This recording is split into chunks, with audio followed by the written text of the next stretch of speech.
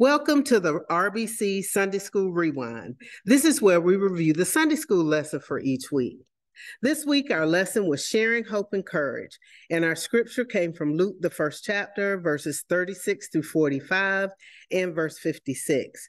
Our key verse came from Luke, the first chapter, verses 41 and 42a, and it reads, "When Elizabeth heard Mary's greeting, the baby leaped in her womb, and Elizabeth was filled with the Holy Spirit. In a loud voice, she exclaimed, 'Blessed are you among women, and blessed is the child you will bear.'" Our lesson today was led by our very own Deacon Robert Booker. So I'm going to turn it over to Deacon Booker for us to give us some background on the lesson, as well as some of the key points that he covered in today's lesson. Deacon Booker? Good afternoon. Our lesson today, sharing hope and courage, was, the lesson itself started, it was a lesson about two women, one young, one old, Mary and Elizabeth, as they were faced with an assignment given to them by God, an assignment they had not had before, but they leaned on each other for hope and encouragement, doing something they had never had before, had a child. And they were able to grow through their faith. God had chosen faithful women to do this. And they were faithful the entire way through. They brought into the light, they brought into the world Jesus Christ and John the Baptist. And we know how important Jesus Christ was and his herald, John the Baptist. And so as we move forward and we look at God can do anything. He can take people who can't have children. He can take people who've never had relations, and he can make whatever he wants good things. Through the Holy Spirit, we are blessed with a conduit to God where we can get anything done. And he gave them to each other so that after they had started on this road, they were able to lean on each other, help each other, show each other compassion and love. And that also shows that you don't have to be pregnant. You, as a Christian, you always have the Holy Spirit that you can lean on. You also have people in the church you can lean on. And since you're there, people in the church can lean on you. Mutual encouragement, mutual hope, mutual satisfaction of this. God is there to guide us, to fill us, to use us to do his bidding in any way. And it's possible for each one of us. All we have to do is open our hearts to God and not be rebellious.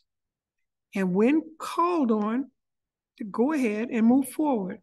God doesn't give us anything that's going to hurt us or destroy us. It's only for the betterment of everybody and his way, which is the betterment of everybody. So as we step away from this, we look at the Christmas coming. We look at the reason for the season, Jesus Christ. We look at what was given, not just Mary and Elizabeth, given they're all into it, the faith, but we know the importance of the sacrifice of Jesus Christ, that we could have salvation. That's what this all leads to, our salvation. We celebrate at this time the birth of Jesus Christ, who brought salvation to the entire world. That's what we as Christians celebrate, what we love, and we thank God for. Amen.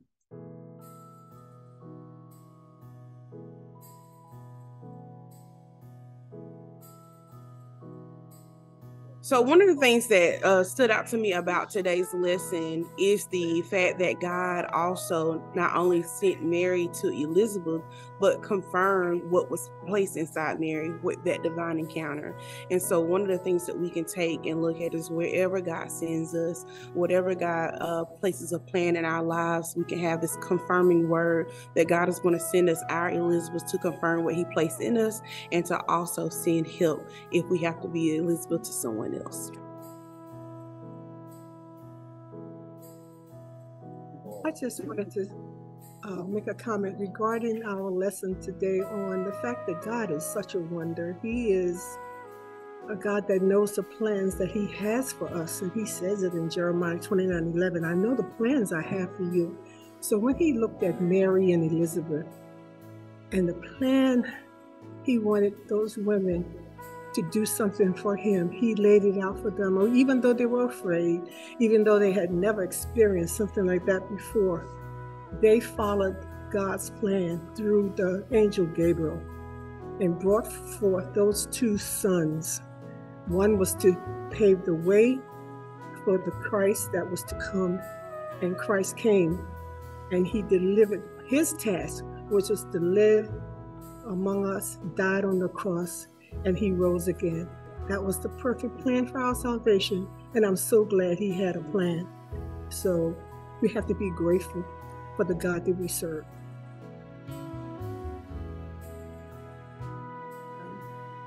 Praise the Lord. In verse, I believe it was verse 41, when the Lord had silenced Zechariah's mouth, the comment that was made was that when God has an assignment for your life, that it's for you, and it's for you to hold on to the faith. Just like Mary, she held on to what God said, and she didn't let anything deter her.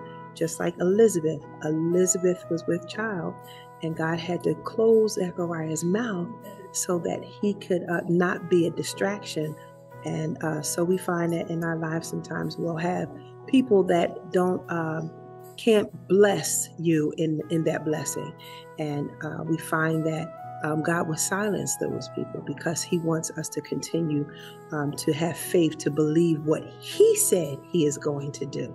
Amen. Amen.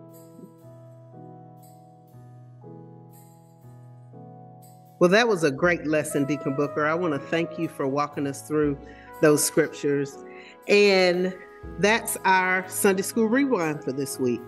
So as we are all about our week, as we have the Christmas holiday coming up upon us, and we're going to be in contact with lots of different people, I encourage you to take this lesson and to encourage someone else.